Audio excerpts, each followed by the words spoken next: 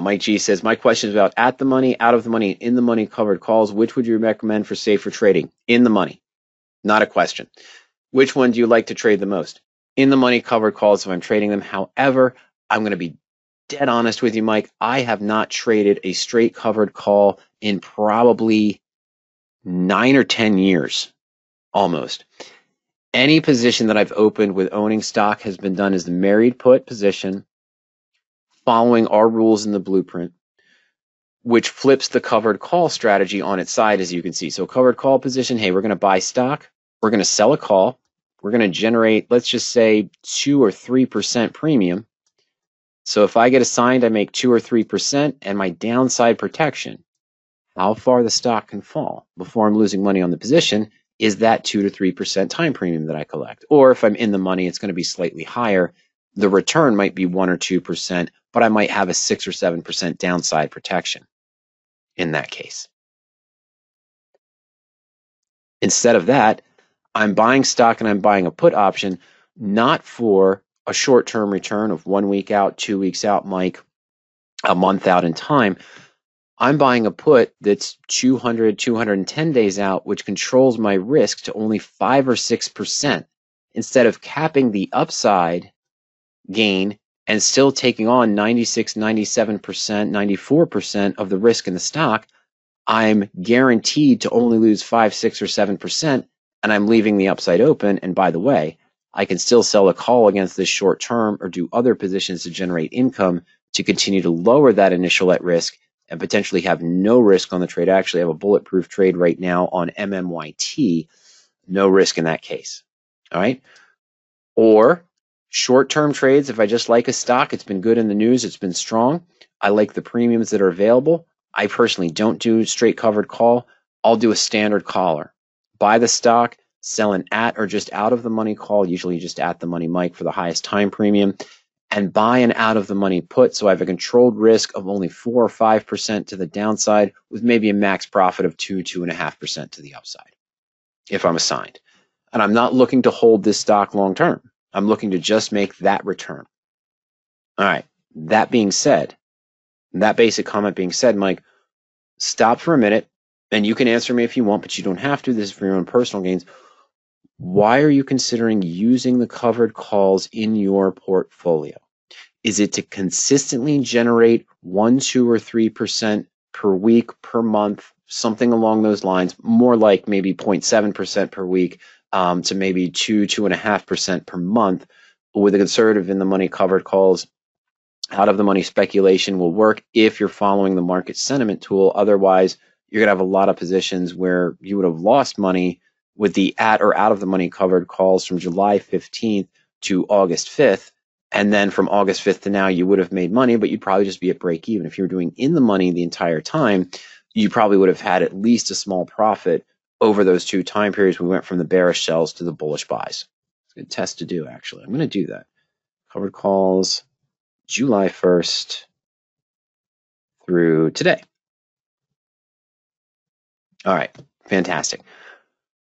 So, what are your trading goals, Mike?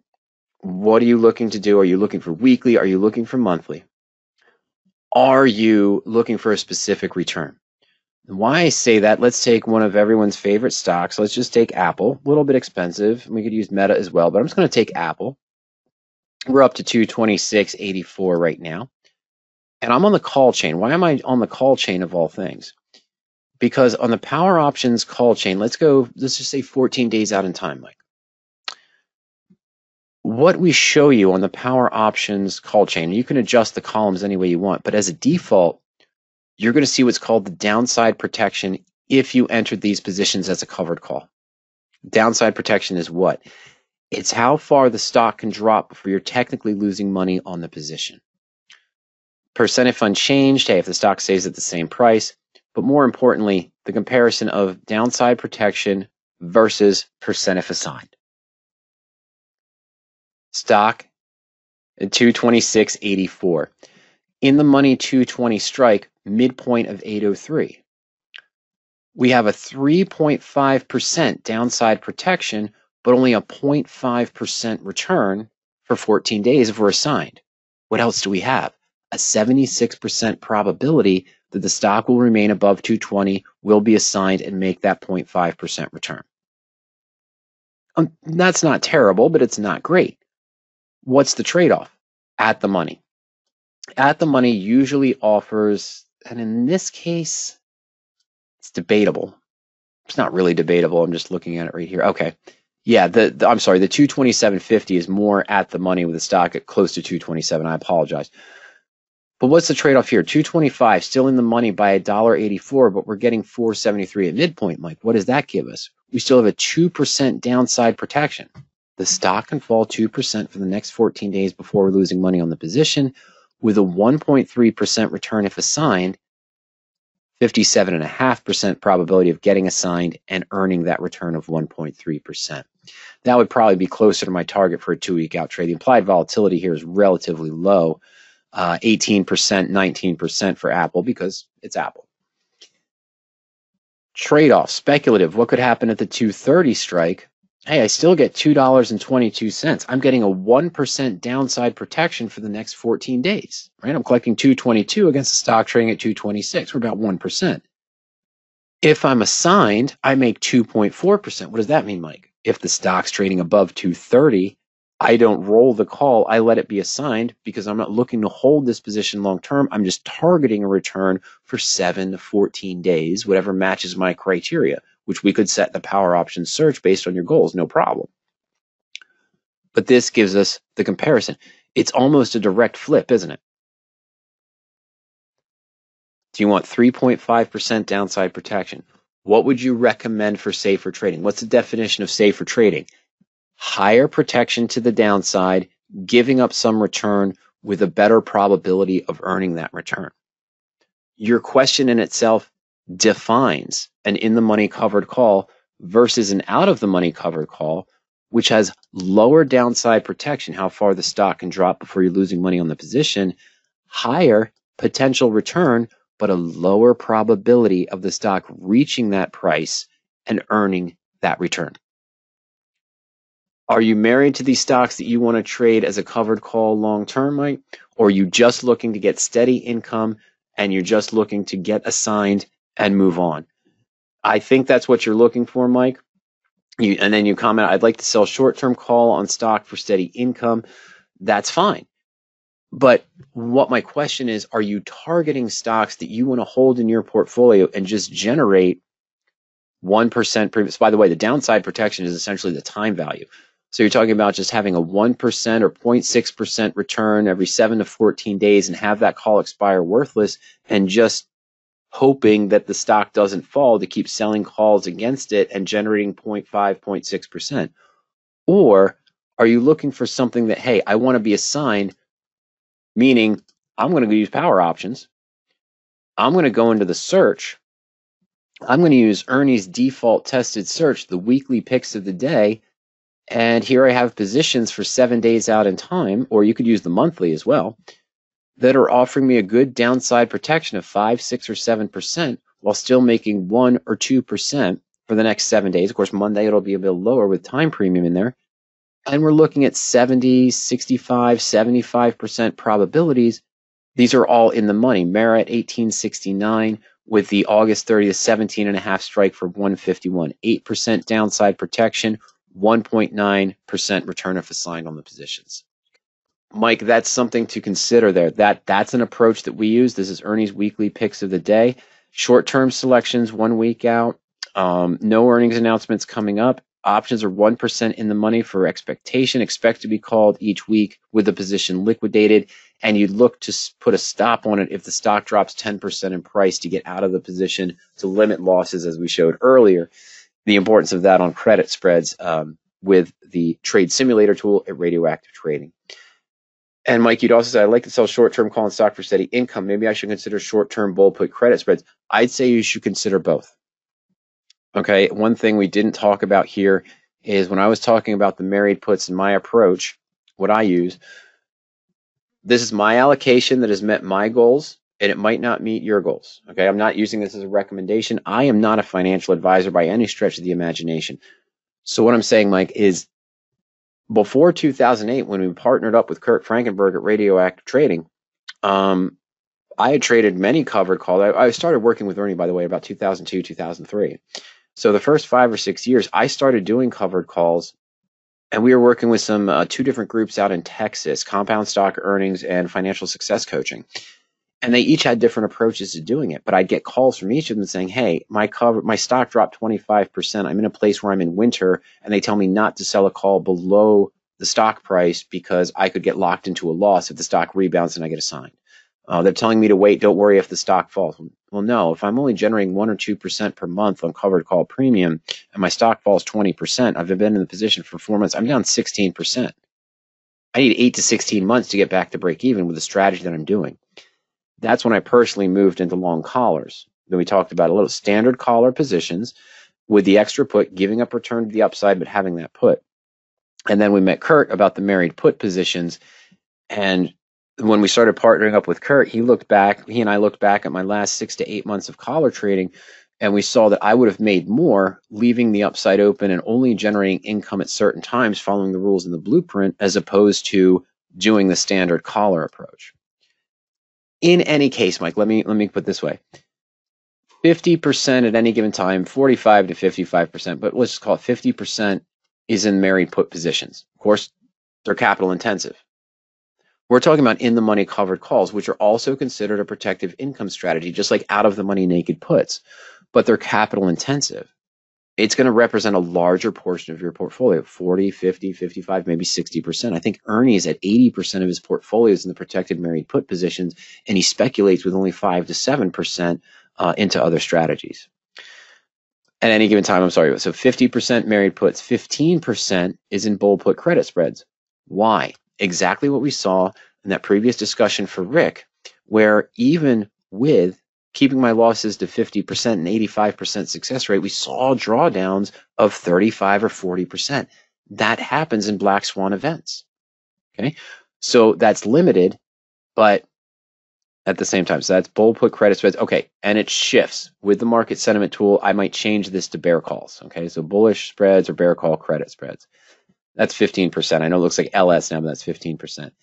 10% of my portfolio, I like to use what you might refer to as poor man's covered call, but I hate that term because I think it's misleading to new investors.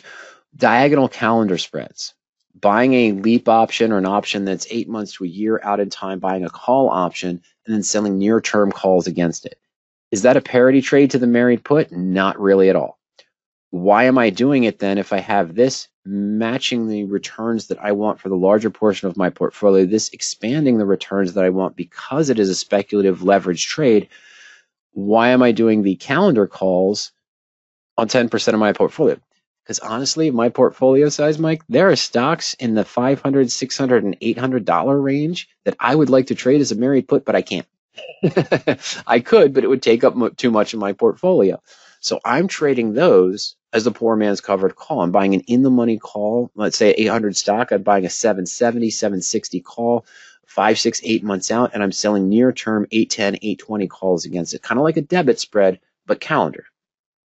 So where I'm going, and then there's, another 5% that's in the broad-based protection. Like I mentioned, VIX calls when I see the VIX drop down below 13 and the market sentiment flashes that bearish sell, or I might buy puts on SPY.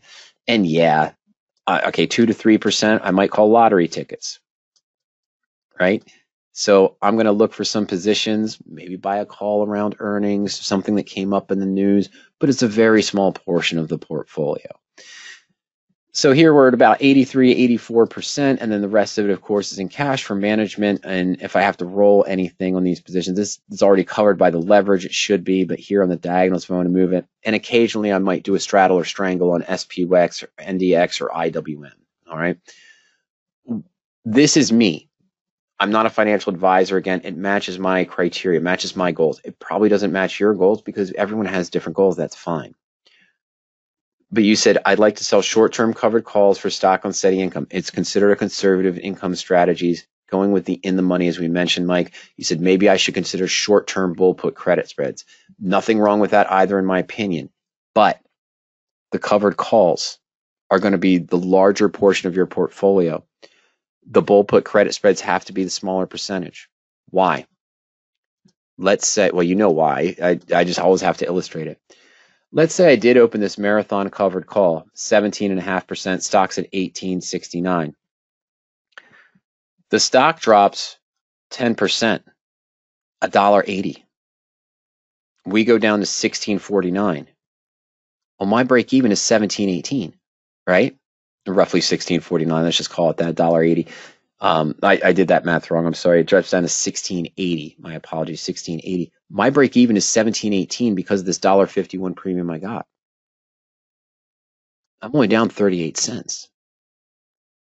If I sold the 17.5 strike put and bought the 17, the stock fell 10% to 16.80. I'm at 100% loss of what I put up into that bull put credit spread. That's the lie of leverage. The return on the marathon bull put credit spread at 17.5 to 17 might be 10, 12, 15% for the same 7 days out in time, with the same 71% probability of expiring worthless. News comes out, black swan event, stock falls 10%. I'm only losing 30 cents or $30 per 100 shares of my Mara covered call with the 17.5 strike in the money. I'm down 100% of whatever I invested in that bull put credit spread at that time. That's the lie of leverage, and it also illustrates the importance of why I have to keep my losses to 50% with my trading structure in the bull put 2 week out credit spreads as well. Okay, so I wanted to bring that up, but because it's capital intensive, there's nothing wrong with doing both. Okay, I'm not saying anything against doing both, but the bull puts have to be a smaller portion. We really only recommend that 10 to 15% of your portfolio be in those leverage spreads that can lose 100% of what you invested in the position, because they're capital intensive. In the money covered calls, which I illustrated, in my opinion, is the safer approach, because the better downside protection, the better probability of getting assigned and just earning that return on a consistent basis, not being married to the stock long term, just looking for return in that situation, Mike. That was the approach that I would recommend, but it's capital intensive, so you're going to have that at 50, 55, 60% of your total portfolio, because you have to buy the stock as the underlying. Yes, the leverage gives you leverage, but you can also fall into the lie of leverage with credit spreads and debit spreads because of the lower costs in those situations. You still have a good probability, but in an unexpected event, you can still lose 100%, and that's why those triggers are important. And that what I talked about there earlier for Rick, the video that we had there on YouTube, 8 ways to manage a credit spread. If you start looking into bull put credit spreads, you start looking at that. Allocation is important in your portfolio, but also the management techniques of what to look for, when to look to close a position, when to look to manage those positions as well. Okay, a lot to think about. I appreciate it, says Mike. You're welcome, Mike. That's what we're here for. So hopefully you got some good information there. If you scheduled a coaching session and talked with Ernie, he'd be pointing you to the weekly or to the in the money covered calls. That's the safest approach. Your definition was something safer while still getting steady income. That's the definition of using an in the money covered call. Oops, and I just removed the chain I wanted to show. Using the in the money covered calls with a higher downside protection, lower return, of course, but higher probability of getting that return as well.